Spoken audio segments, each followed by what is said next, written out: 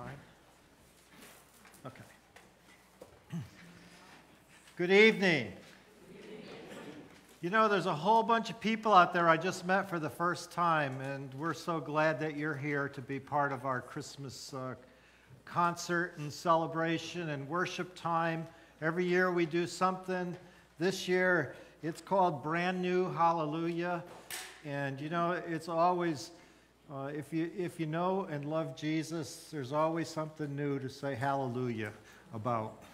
Someone told me there's only 3 words that are known in every language around the world by people all over the world. One is amen, the second one is hallelujah, and the third one is Coca-Cola. You know? But we are glad you're here. I'm going to lead us in prayer and turn this over to our musical department, which I am not part of, and you'll be glad about that, okay? But I'm going to sing in my heart, and I hope you will too. Would you join me in prayer? Heavenly Father, we thank you that we can say hallelujah because you have come, and amen because our lives are different. And Lord, we pray tonight that you would just speak into our hearts, be with every person that's here, from the one that has been here from birth to the one who is here for the first time. Let us feel comfortable and just let you wash your truth and your love over us through music tonight. We commit this to you. We pray in Christ's name. Amen. Okay.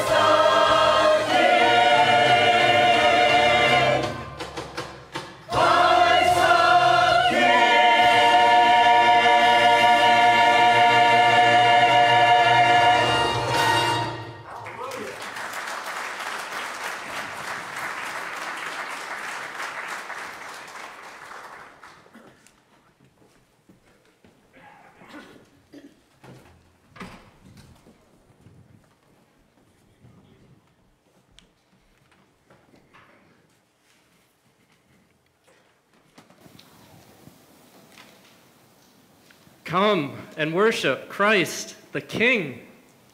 The very essence of Christmas is found and captured in this simple yet profound invitation. Think about it. The image of the invisible God, the firstborn of all creation, he became flesh and blood and left heaven to come to us. That same Jesus calls us even now to come to him. This King of Kings, this baby, wrapped in swaddling clothes and lying in a manger. He is Emmanuel, God with us. He is the reason we come. He alone is worthy of our worship.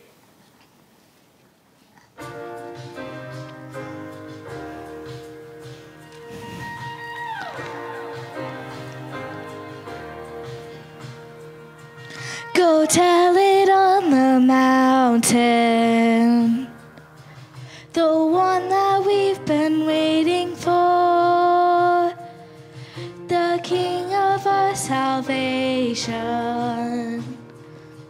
Born on this day, our Savior Christ the Lord. Go tell it on the mountain, over the hills and everywhere, that we can be forgiven. The weight of all our sin he came to bear. Emmanuel, God with us, Emmanuel, King Jesus, the Savior of the world is born. Emmanuel, God with us, Emmanuel, King Jesus, the Savior of the world is born. Go tell it on the mountain, humbly in a manger lay, mercy sent from heaven, angels fill the sky with highest praise. Emmanuel, God with us, Emmanuel, King Jesus, the Savior of the world is born. Emmanuel, God with us, Emmanuel, King Jesus, the Savior of the world is born. Go tell it on the mountain, this baby born of virgin birth, the ruler of all nations. The glory of our God has come to earth. Gloria, Gloria, Gloria, Gloria, Gloria,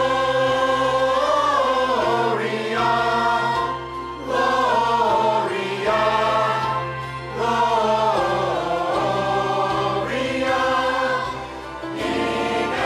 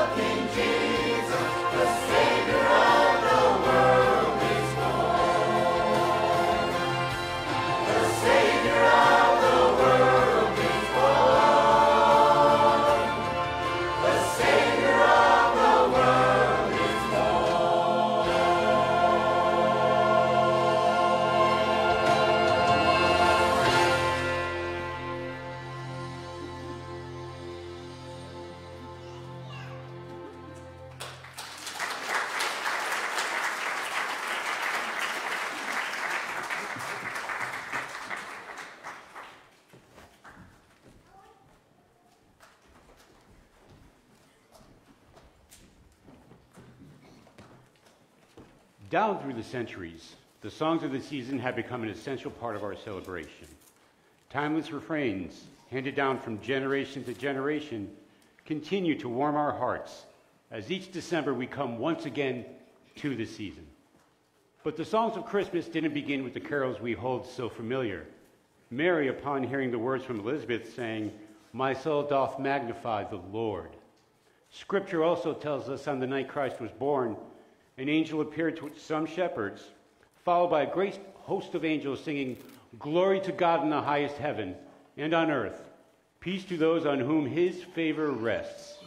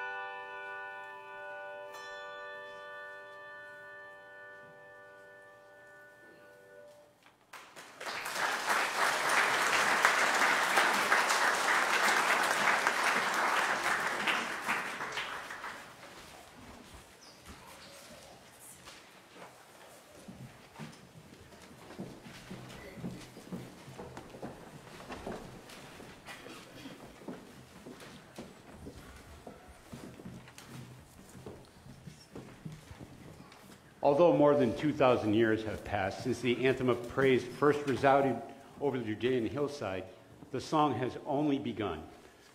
For every seeker who comes to know the Savior, a new voice is added, a new chorus lifted.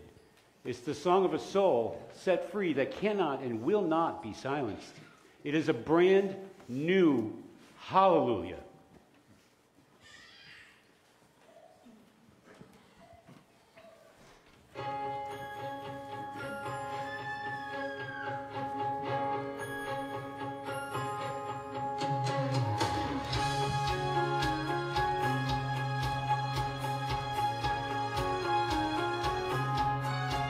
While the city slept, a baby cried. Shepherds were rejoicing in the glorious light.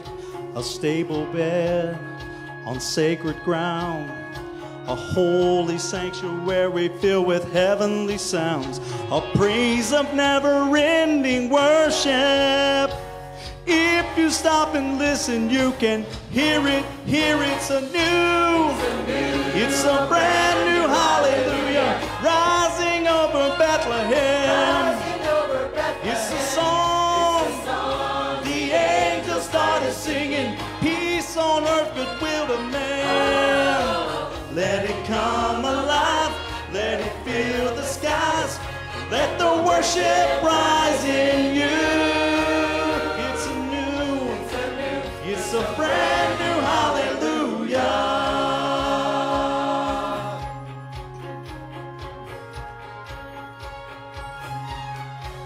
I hear people say that hope is gone.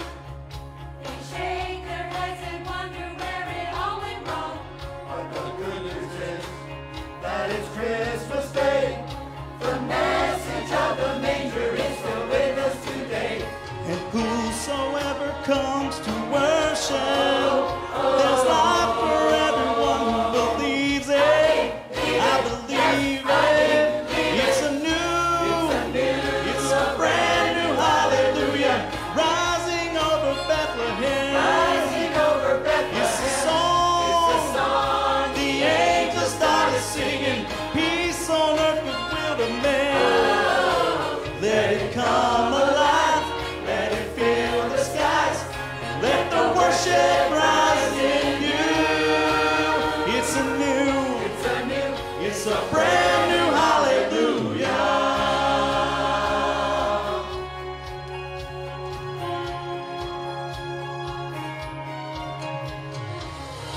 Go tell it on the mountain. Go tell it on the mountain. Go tell it on the mountain. Go tell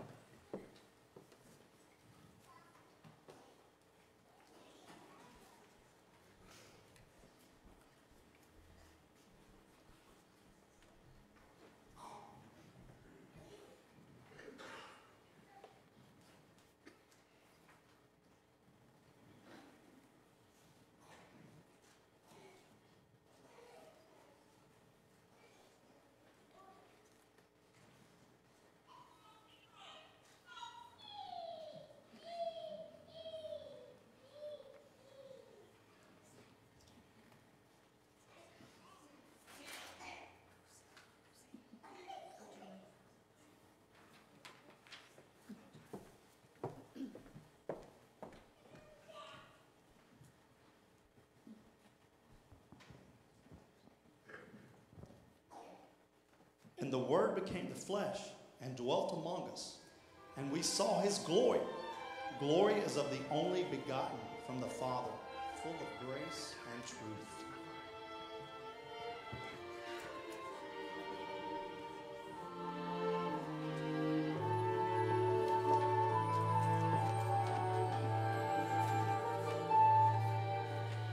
Glory in the highest, glory to his name. Joy has come.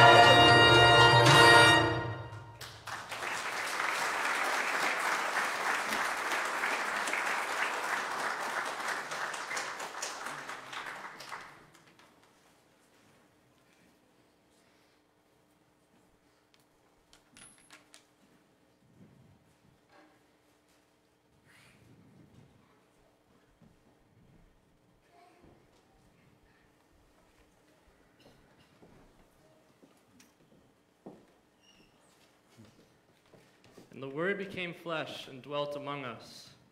And we saw his glory, the glory as of the only begotten from the Father, full of grace and truth.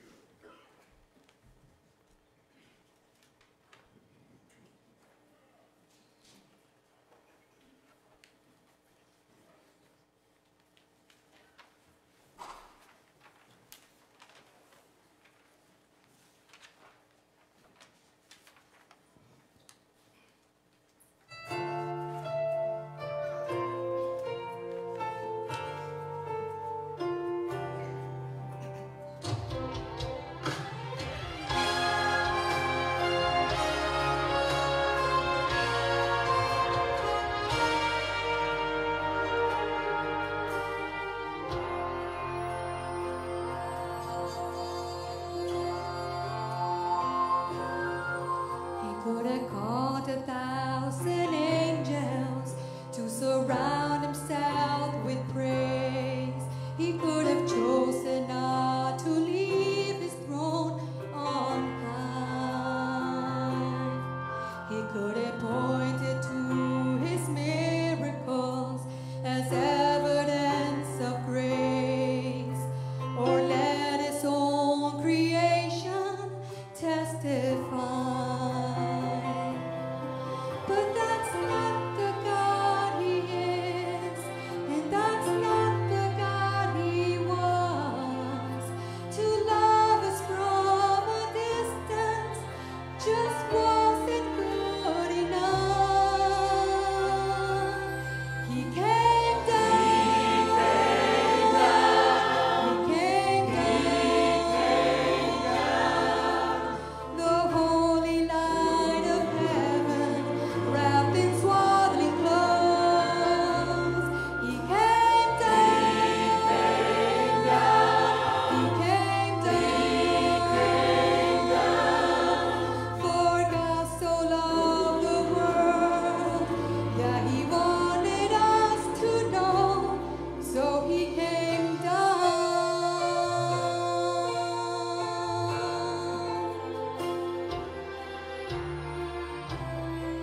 He could have come in robes of splendor instead of swaddling clothes. He could have said how much he loved us with just words. He could have offered up a sacrifice that's less than what he chose, and gave us only what our sin deserves. But that's not the God he is, and that's not the God he was. To love us from a distance just wasn't good enough. He came down. He came down. The holy light of heaven, wrapped in swaddling clothes. He came down. He came down. For God so loved the world that he wanted us to know. He knew he had to make a way, a price that only he could pay, so that we could have eternal life. One day he came down. He came down. The holy light of heaven, wrapped in swaddling clothes. He came down. He came down. For God so loved the world that he wanted us to know. He came down. He came down. For God so loved the world that he wanted us to know. So he came down.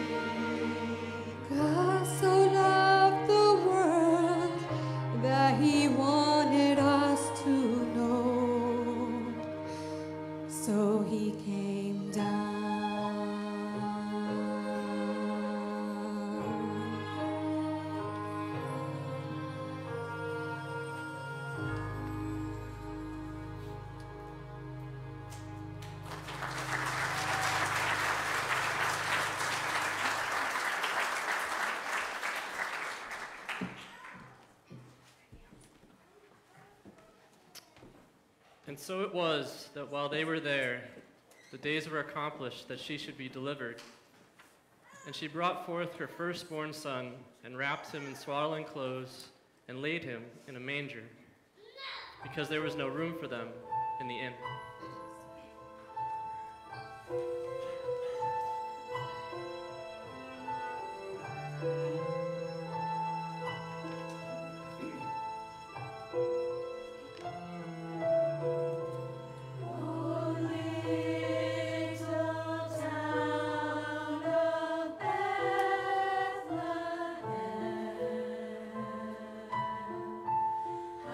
Still we see thee lie.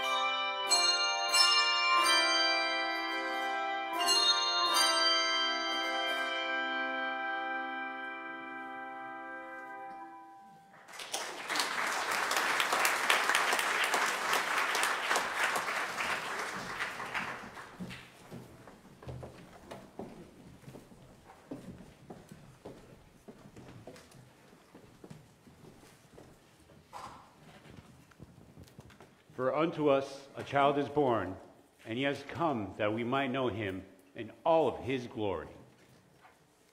No matter where you've been or how long the journey has been, he is longing, calling, reaching out for you. In your disappointment, he is a comforter and a redeemer to the broken. And to those who walk in darkness, he is the light of the world. If you're ready to experience the true joy of the season, the reason he came, he's ready to show you the way.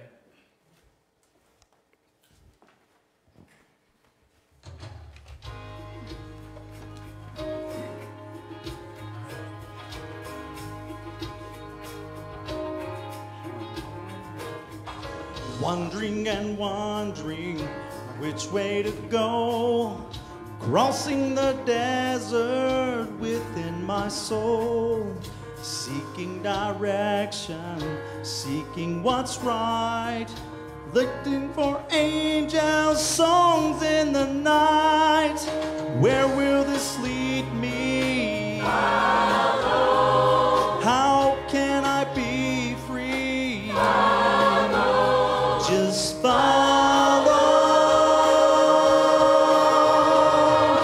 follow the light that shines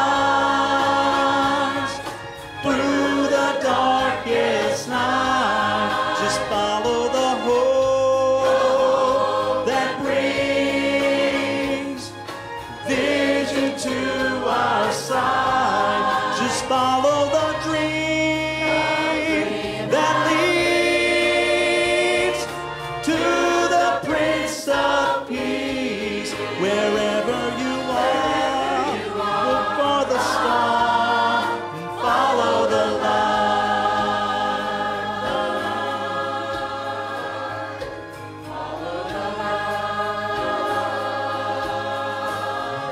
What can I offer? What can I bring? What gift is worthy for heaven's King? Will he receive me, this great Son of Man? Will he accept me just as I am? Where will this lead me? Tell me, how can I be free? Just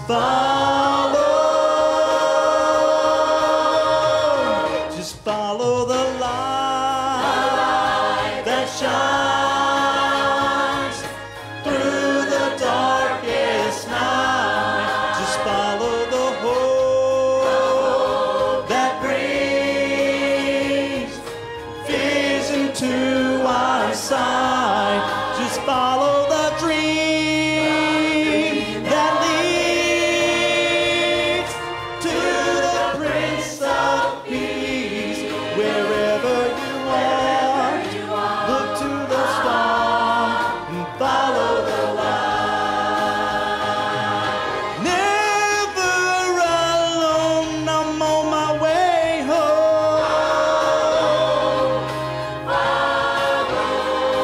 Whatever lies ahead, I'll trust what God said and follow. Just follow the light that shines through the darkest night. Just follow the hope that brings vision to our sight. Just follow the dream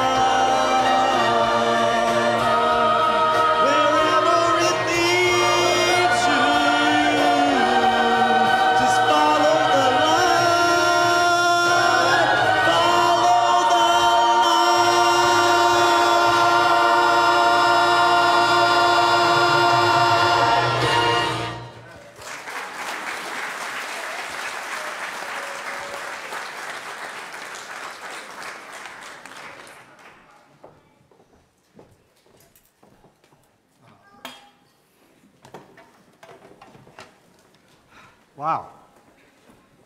That's the only word that comes to my mind. Wow. Can you say it with me? Wow. Turn it around, say it backwards. Come on. Wow. That was awesome. That really was. Praise the Lord. That was great.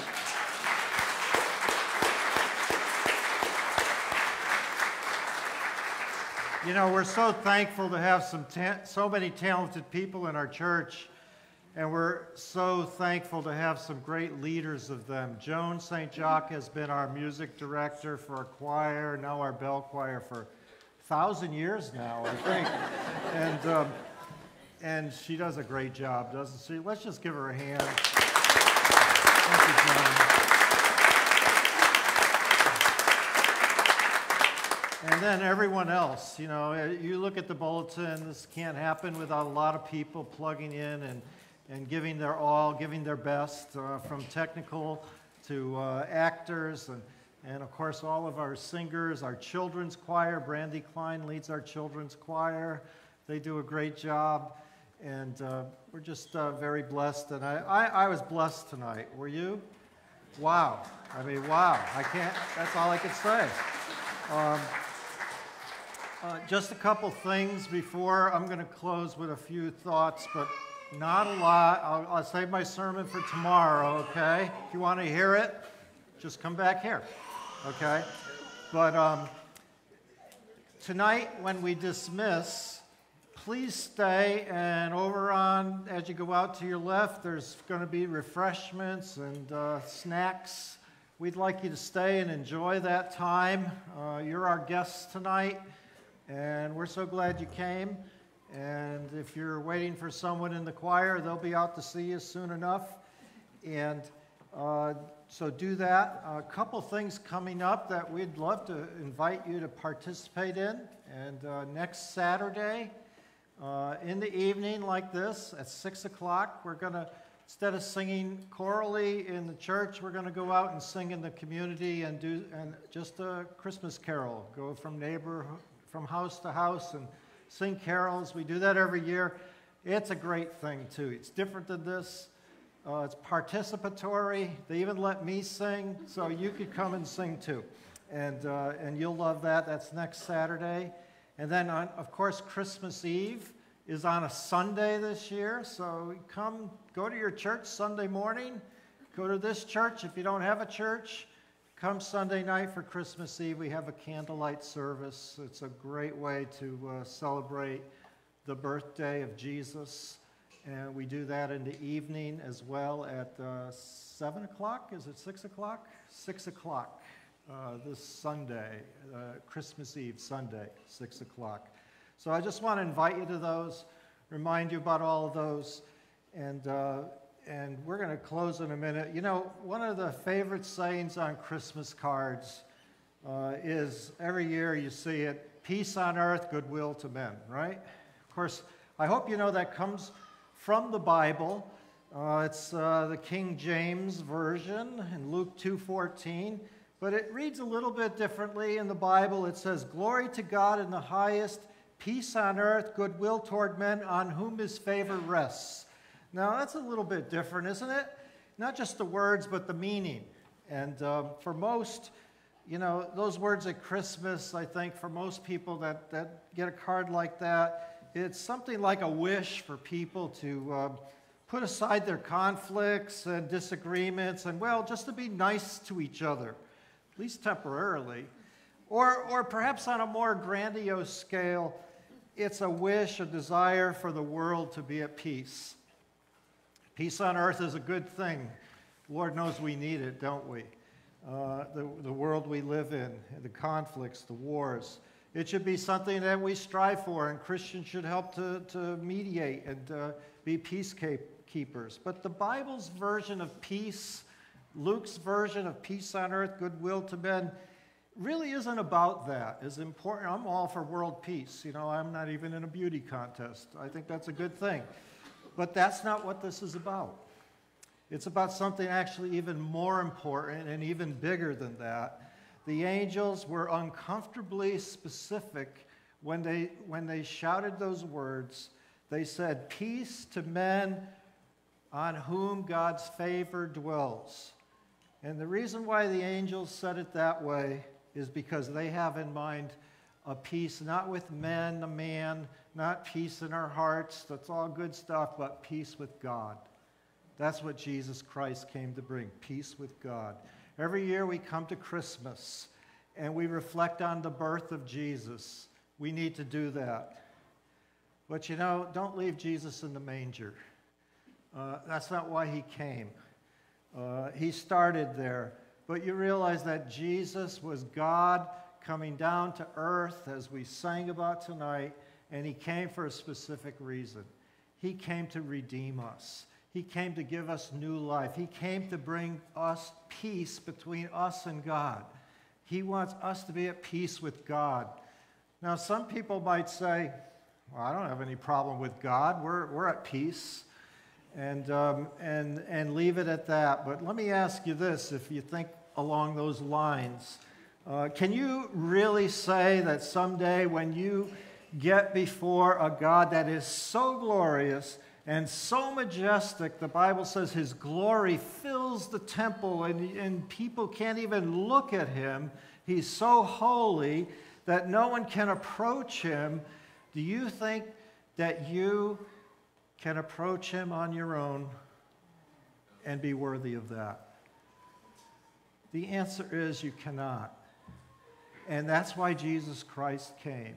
He came to be the mediator between God and man. He came to make it, to settle the problem that we have with a holy, a loving but holy God.